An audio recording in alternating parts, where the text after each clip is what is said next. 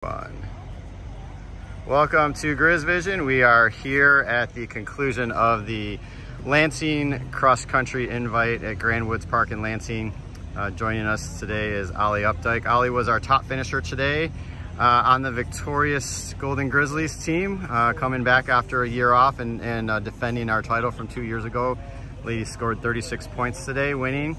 Ollie, talk to us about the experience today, being back out here on this course. I know this is actually a course you ran quite a bit in high school too, so what are your thoughts on how things went today? Well, it was just so exciting to be able to race. Every time you get out there and have the opportunity, it's just, you're grateful for it because it doesn't come every time you want it to. So it was great to be out here at a course that I know, and it's great to work with my teammates that are so close, and we pack up and we work together, and it's just fun to have teammates to race with and have the opportunity to get out there and run. Yeah, we definitely had a nice pack today, and it was, from we had 5 girls in the top 14, so we had 5 award winners finish in the top 15.